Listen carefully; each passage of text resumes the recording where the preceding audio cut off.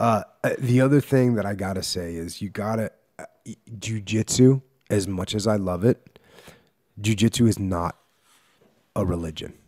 And, the black belt instructor at the school does not have contact or direct communications with God, right? So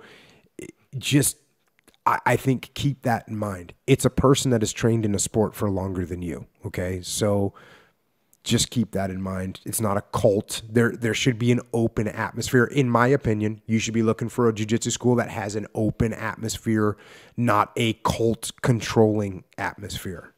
That being said, and I said this already, respect.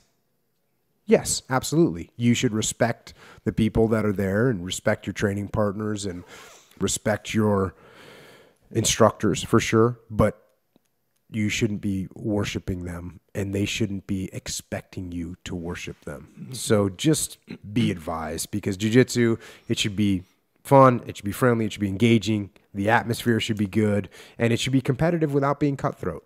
You should want to go without fear of having a death match every single night, unless that's what you're looking for. And you just said that, Echo. I mean, like, I go in every night looking for a death match against Dean, against you, against Andy, against Craig or Greg. I mean, our crew of murderers. I'm going in for a death match every night. And even when I don't want a death match, I give it to them because that's how I'm getting better, and that's part of my own personal will to say, you know what, regardless, I'm in there to put it on the line and throw it out there. And if they get the best of me, cool, so be it. I learned, I got better, and I definitely got better than I would if I was either A, sitting on the side of the mat, B, rolling with someone that's not as good, or C, staying at home.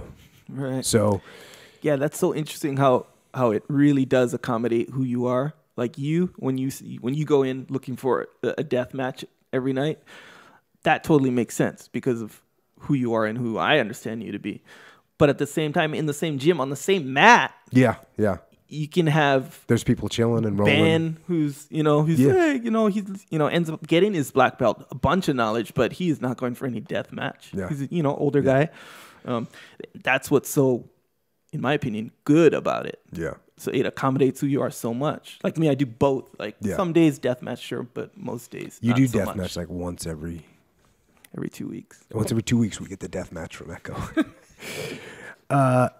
So yeah, go out there, enjoy jiu-jitsu, but make sure you don't fall into a cult